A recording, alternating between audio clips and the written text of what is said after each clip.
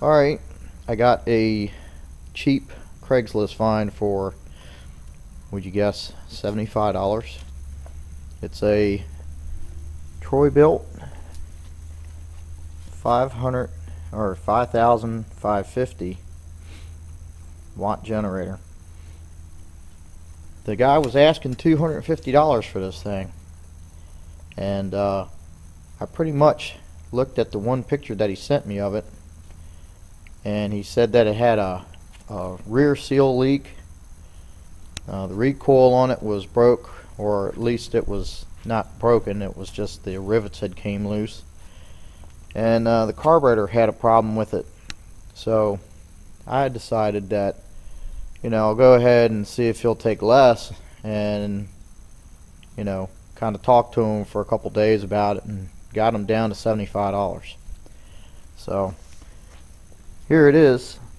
Hopefully I'll be able to get some use out of it. It's missing the handle. It's dirty, but underneath that dirt it looks like it'll clean up real nice. The paint's real nice on it. It's got a couple scratches on it, but it's not all beat up or anything. It's missing the tire. The muffler's in really good shape. It's a 10 horsepower Briggs.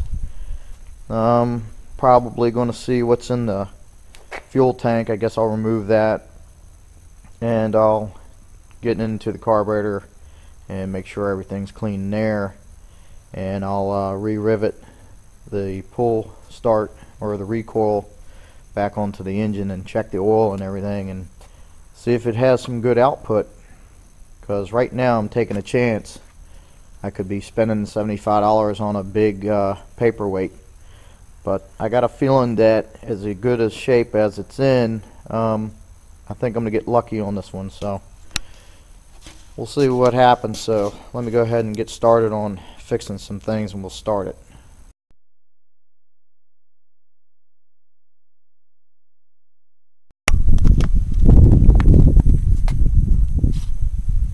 Okay, so I went ahead and I remounted the recoil on this, and it's supposed to be at the 2 o'clock position, and it kind of made it hard to start, so I re-drilled these out and put it at the 10 o'clock. For me, I'm right-handed, it's easier to pull start it, so went ahead and mounted it like that.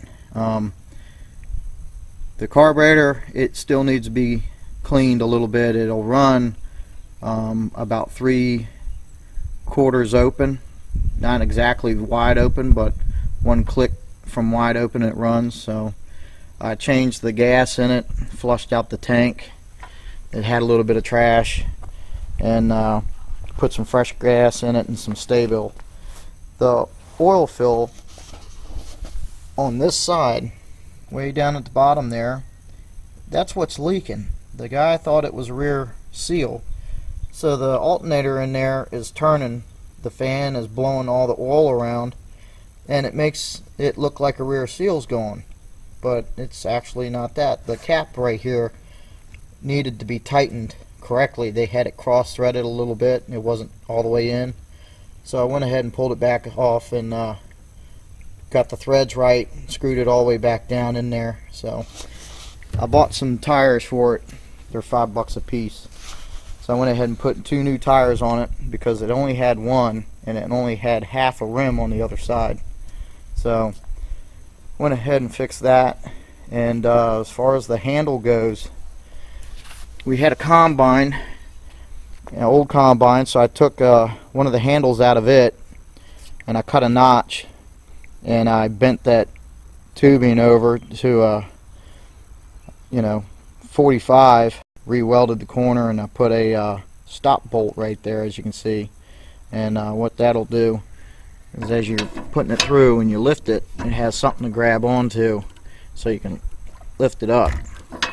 And then there's a hole for a pin so it doesn't come out, but for right now I'm gonna leave it out. So I'm gonna go ahead and fire it up and check it out, see how good it's going to work. So we have it on right there. Give it a pull. I have to choke.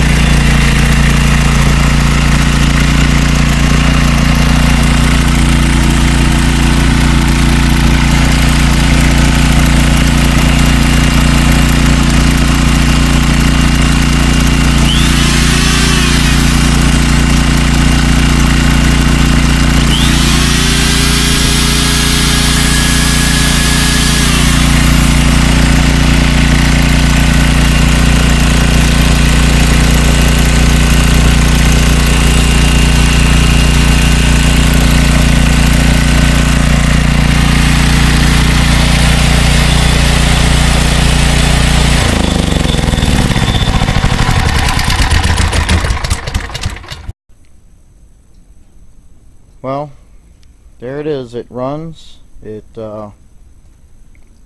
actually works. It generates electricity. It's not too bad running. It needs a little bit of carburetor work and I think one bolt for the mount. And I guess that's it. $75. Another Craigslist find. So hopefully I'll find something a little better next time. We'll see. So, well, thanks for watching. Until the next video, I'll see ya.